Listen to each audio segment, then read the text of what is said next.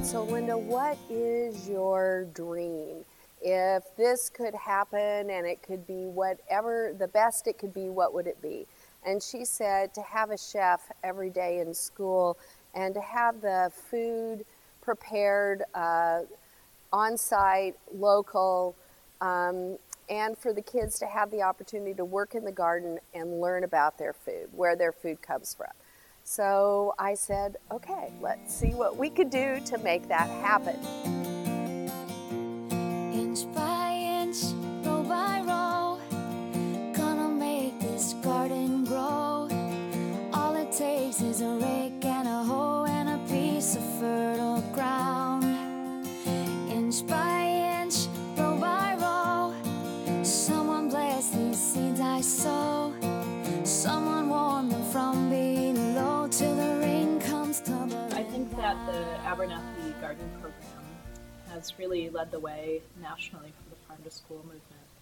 We're getting kids outside of the classroom, into the garden, growing food for the school lunch, but also using a really rigorous curriculum that is actually targeted to meet state standards in the garden.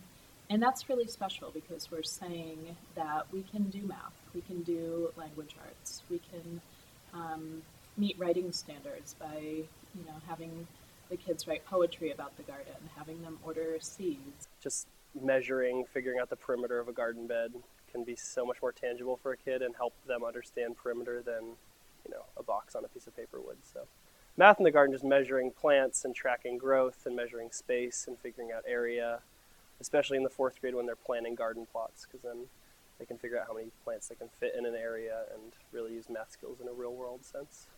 Just out in the sunlight, getting dirty, feeling things, in real life, smelling things, tasting things. It makes everything more enjoyable for the kids and for me, just because everyone's so much more engaged than they would be in another setting.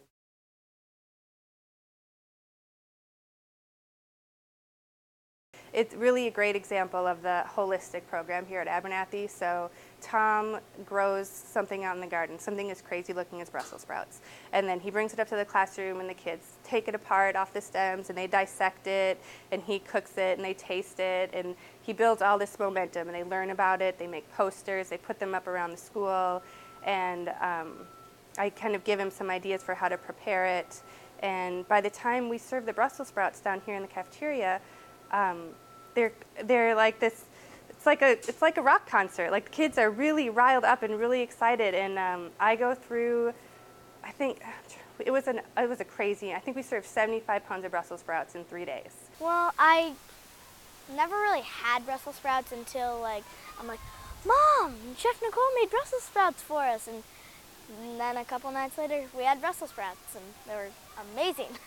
I thought I didn't like Brussels sprouts. They sounded disgusting to me. But when I came to Abernethy, I just loved them. And I've never tried them before until I came to Abernethy. They were just delicious.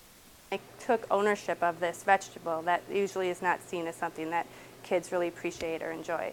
And it's a really great tie-in. Nutrition Services in Portland Public Schools, they have great programs. They have this Harvest of the Month program, but without the additional piece of the garden classroom and the work that Tom and Sarah do and the parents at Abernethy, it's a totally different thing to just serve kids Brussels sprouts in the cafeteria one day out of the blue as opposed to the full spectrum that we do here. So it makes my job a lot easier. On weekends, my family has to water the gardens because we live right across the street. And so that takes a lot of work, so I feel really attached to this garden. So I'm new here at Abernethy, and it's pretty good so far. The food is a lot better than San Francisco. That's where I used to live. Well, I like the yellow raspberries and the plums and the crab apples. The kids at Abernethy are really lucky because they have healthy food for hot lunch. We looked at lots of areas in Portland, and the school and the kitchen garden and all the programs around food were hugely influenced our decision to move there. I love gardening. I actually have my own garden in my backyard that I'm taking care of. My brother and sister claim half of it, but that's not true because I'm taking care of all of it. I feel incredibly lucky to have my kids at Abernethy. I have 3 boys, and it's their favorite thing about the school is garden and cooking, and they do every possible extra activity that they can. They've joined the Green Club, and they stay after school and garden. They chase Tom around. They linger in the kitchen with Nicole, trying to soak up anything she has to offer.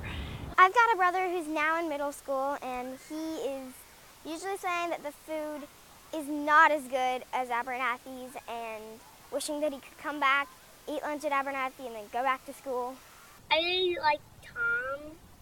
I like his kale chips. I really like Chef Nicole's applesauce muffins. I really like Chef Nicole's marionberry vinaigrette, especially when I put it on the baby spinach from the salad bar. I think kids at Abernethy are pretty lucky because they get to eat food right out of the garden, and it's really healthy. The kindergartners, they don't think vegetables are good at all. But once you try them here, they're super good. I thought I didn't like squash at all. But then when I tasted it here, I love them. If you go here at Abernethy and you think some of the stuff is going to be gross, just try it. Once you do it, if you don't like it, that's okay. It was a good try, but it's great to try new things. You know, what's happening at Abernethy School is exciting on so many different levels. I have been so impressed watching these children just light up when they talk about what they're doing in terms of raising food in the garden, discussing food and food preparation, watching what's happening in the cafeteria, where you actually have a kitchen that works. Imagine that. It is the intersection of what needs to happen in terms of educational policy in this country and food policy. And it's engaged the community, parent volunteers, enthusiasm with the school staff. It's a treasure. And everybody who's a part of it should be proud, not only for what's happening to the Abernethy community, but for a model that shines throughout Portland and beyond. Our family has been touched by cancer many times. Emily and I, my daughter and I, are both cancer survivors, and we have come to really believe that eating well, eating vegetables and fruits is a critical part of keeping healthy, preventing cancer, keeping it from coming back. And we have now believe food is medicine, and we're so thrilled that Abernethy is in the Garden of Wonders, and the Scratch Kitchen is bringing so much more to our lives than just a great education. We are giving these kids the lifetime benefit of knowing the power and importance of eating well. And for that, we are forever grateful. It's the Garden of Wonders. Everything's special about it. Inch by inch, row by row, gonna make this garden grow. All it takes is a rake and a hoe and a piece of fertile ground. Inch by inch, row by row, someone bless these seeds I sow. Someone warm them from below till the rain comes tumbling down.